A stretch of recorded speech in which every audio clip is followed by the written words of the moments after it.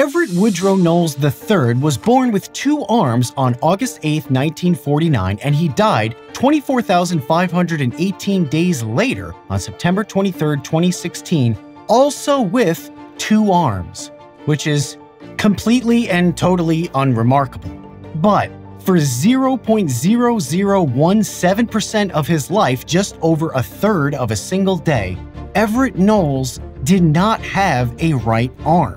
No one could have predicted what happened on Wednesday, May 23, 1962, or that it would change the world. Not Everett Knowles and not his doctors or the global medical community. Nearly 150 years after Mary Shelley told the tale of a mad scientist sewing together body parts with disastrous results, a team at Boston's busiest hospital responded to a freak accident by doing something in real life that had only ever existed in mythology and science fiction. The most important advances spend centuries, even millennia, as impossible fantasies. So the question is, how do you make a miracle? You've got to know the context of this entire incident because the world, well, the West, was worried about the Soviets. The Cuban Missile Crisis would happen 5 months later. The World Cup in Chile was a week away, the Brazilians would win for the 2nd time, and it was just 1 day before 40 million television viewers would watch Scott Carpenter, one of the Mercury 7, launch his Aurora 7 into 3 orbits of Earth, and he only narrowly survived re-entry.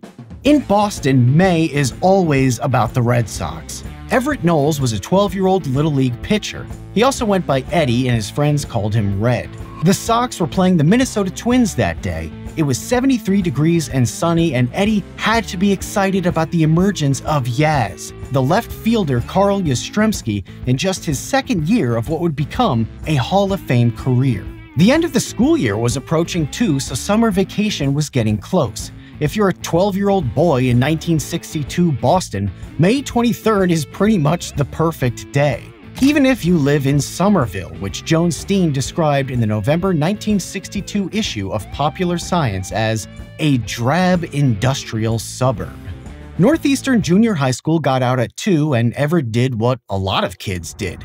He went down to the Boston and Maine train tracks. Some kids followed the line as part of their walk home, most just hung out and goofed off, and others hitched rides on the moving train cars. It was the 60s, kid could get away with anything as long as they were home for dinner. We don't know the details of what actually happened. Even Eddie couldn't remember. He grabbed onto a passing train to hitch a ride home to Dell Street, and the overpass abutments were really narrow. So narrow that a kid holding to the side of the train would Wile E. Coyote splatter against the stone. What the doctors at Mass General saw was avulsion, the medical term for tearing or ripping as opposed to a clean slice. Everett only vaguely remembered walking away. A foreman at the Handy Card and Paper Company saw him. Norman Woodside said, "The kid came walking up the street. I heard him sobbing, not crying out or anything. So I asked him what happened. He said a car hit him. I guess he was afraid to say he'd been hopping freights. He had his hand turned upside down, so I figured he had a broken arm. He was wearing a sports jacket and a long-sleeved shirt, regular school clothes, and he was pretty dusty. I asked him where he was going, and he said, home. Because when you've just had a train accident that should have killed you on the spot, you just kind of pick yourself up and stroll back to your house." A clerk named Alice Chmielewski jumped in to help, and she said you couldn't recognize the color of his shirt because it was so covered with blood. His stomach, too, where he'd been holding his arm with his left hand. That hand was all crushed and bloody. When Eddie asked her about his arm, she told him it was all right. She put his head in her lap and turned his head so he couldn't see it. But when she tried to apply a tourniquet, she realized that she couldn't. There was a gap between Eddie's shoulder and arm because his arm had been completely ripped off his body, and the whole time it had just been floating inside his sleeve. The best Alice could do was apply rags and pressure to the wound, which quite likely saved his life, and it definitely saved his arm because putting a tourniquet on would have almost certainly damaged the tissue beyond the point of no return. The call went into emergency services at 2:32 p.m., and by 2:39 p.m., he was at Massachusetts General Hospital. The paper foreman had called ahead to the hospital to let them know a boy was coming in, but they thought they were about to deal with a tough compound fracture. It was not a tough compound fracture. A nurse cut away his sleeve, and that's when they all realized there had been a total amputation. They didn't panic, and they didn't see the situation as hopeless. Joan Steen wrote, "The moment they saw the naked limb, they were seized simultaneously with the wild surmise that the arm could be reattached." "You'd have thought the same thing if you had been there," said Dr. L. Henry Edmonds, Jr. "It looked so perfectly good, so alive. The only thing wrong was that it had been cut off." Yeah, it was the only thing wrong, but it was a pretty big thing wrong. And that this scenario presented an opportunity rather than being an obviously irreconcilable disaster was thousands of years in the making. Amputation has always existed because injuries and accidents have always existed, and so has frostbite. A paper that studied 200 instances of 25,000-year-old cave paintings in France and Spain that depict missing fingertips or missing fingers suggested that some amputations were even deliberate following the death of loved ones. Africa, Australia, South Asia, North America. We have global evidence of purposely amputated fingers existing for tens of thousands of years. And that makes sense on the long road to limb reattachment. Fingers aren't connected to major blood flow. The bleeding can stop fairly quickly, and the site for possible infection is small. But the first step to surgical replantation is not to die from the amputation, and before tightly controlled surgical theaters, highly trained doctors, and a deep understanding of both the inner workings of the body and the sanitary practices that preserve it, just plain surviving was not easy to do. Limb reattachment wasn't even on the radar of the world's scientific minds for millennia, and why would it be? You can watch our video on trepanation to understand how primitive the general state of medicine was until fairly recently. The focus was simply on trying to keep the people alive. Hippocrates successfully performed amputations in cases of gangrene by cauterizing the wound or using vascular ligatures to tie off blood vessels, which was pretty sophisticated for 400 BC. And humans do survive a lot of amputations, but well over 2,000 years later, Joseph Stalin's doctors were applying leeches to his head and neck to reduce his blood pressure after a stroke. And yeah, that didn't work. He died 2 days later. But even the thought of reattaching a thing or attaching one thing to another thing felt like it had to come from some sorcery or mythology rather than real man-made science. The ancient Greeks believed that centaurs with the upper body of a man and the lower body of a horse stemmed from a union between Ixion and Nephili, not surgery. And Ambroise Père, a battlefield surgeon and amputation expert who served Henry II, Francis II, Charles IX, and Henry III, all the kings of France from 1547 to 1590, wrote of a farmer whose calf was born with a human head and a cow's body, which an astronomer attributed to it having been born under the influence of a constellation rather than being the result of the farmer's sin. But none of that even happened. There was never a cow with a baby head. Even if you wanted to try to reassemble or assemble parts of a living thing, think of the process here. You need to study human tissue to understand how it works, and not only is there a short, unpredictable supply of that, but it degrades very quickly, and science takes a lot of time. The inability to preserve tissue for study made scientific progress slow. When Vice Admiral Horatio Nelson was killed at the Battle of Trafalgar in 1805, his body was preserved in brandy and wine spirits for 2 months. The average Jack Tar in his Navy wasn't getting embalmed at the funeral home for another 4 generations. So assuming you know what to do on the surgical side, you still need exactly the right situation.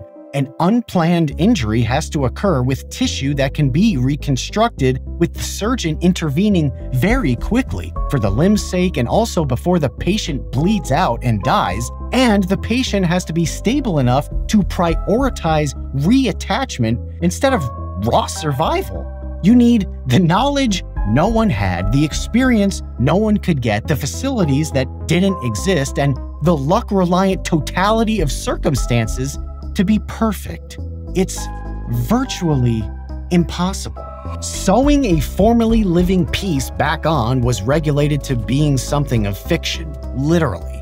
Limb attachment and assembling and reanimating an entire body from spare parts featured in Mary Shelley's 1818 novel Frankenstein, which focused our vision on the grossly unnatural and its consequences because monsters were something dangerous, something to be feared. But Eddy Knowles wasn't a monster, and the villagers of Boston weren't trying to kill him.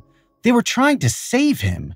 While transfusing blood, they discovered that his brachial artery had sealed itself off. Eddy had two things going for him. He was lucky, and he was young, and he was still fully conscious. A doctor said he was completely coherent and understanding. You might almost say he was at ease.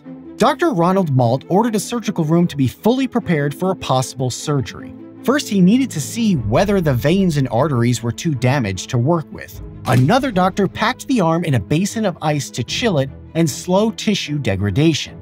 It was anything but lively. It was cold and blue. They washed it, then flushed the artery of the arm with antibiotics and heparin to prevent clotting. And they breathed a sigh of relief when some of the liquids circulated back, meaning blood flow was possible. A dye was injected into the severed arm to make blood vessels appear dark on x-rays, and Eddy was taken in for anesthesia. Mass General's doctors and staff began to assemble as the story made its way through the hospital. Orthopedic surgeons, nurses, orderlies, anyone who thought they'd be useful. And they would need every helping hand they could get. Dr. Malt and Dr. John Herman, the guy who'd bundled up Eddy's arm in ice and transported it upstairs, agreed that the veins and arteries looked viable on the x-rays. They called Dr. Robert Shaw to help. He was a specialist in blood vessel surgery, and then they got going. There wasn't time to think it over, they just had to do it. It was fight or flight in a 20-foot by 20-foot sterilized room. And that fight would last 8.5 hours. Dr. Shaw started by connecting the brachial veins and artery. Restoring circulation had to come first. No circulation, no arm. They had to remove a full inch of bone that was too shattered to repair, and that also meant they could recut each end of the blood vessels cleanly and still have enough room to stitch the circumference of the 4mm vessels with over 20 stitches made from Dacron, a polyester fabric you've probably got clothes made of. By this time, there were 20 people in the operating room and many more in the gallery above looking down, all watching Shaw finish the final stitch. They unclamped the blood vessels, and almost immediately the arm, still blue-white and cold, a corpse-like extremity, began to warm and turn pink, suffused by the fresh blood pumped in from the boy's heart. The doctors felt for and found a pulse beating. Dr. Malt said, "My, it's nice and pink, isn't it?" Eddy Knowles' arm was alive again, but it still wasn't part of his body. One of the surgeons described the bone ends as looking as if the arm had been laid on a bar and whacked with a sledge into splintery fragments. The best solution was inserting a 6¼ inch Kuncher nail, a steel rod with 3 clover-like ends to prevent it from rotating. Inserting it without ruining the vessel repairs they just made was its own impossible task. They cut the steel rod to the exact length using a hacksaw and then used a sterile mallet to hammer it deep into the marrow of the stump bone, then pushed on the elbow of the arm to slide the amputated arm up the nail. The surgery looked like it was going to work, but there was one critical question remaining. Would he be able to use this arm, and would he ever feel anything? The blood was flowing, the bone was reconnected, but what about the nerves? There was just no telling how much damage had been done to any part of Eddy's body, not locally in the arm or in his spine. Painstaking high-risk nerve grafts in his arm and hand wouldn't make any difference if the main nerve problem was elsewhere.